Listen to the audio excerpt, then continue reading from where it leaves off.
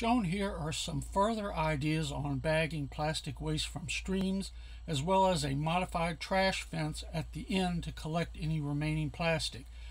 Ropes which would act as nooses on the bags could also be run through the clips, so as the clips release the bags from the pipes, they can close the bags and reduce spillage.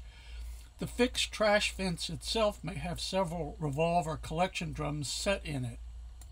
A catwalk might be placed on the back of a fixed trash fence so people can rotate and service the collection bags.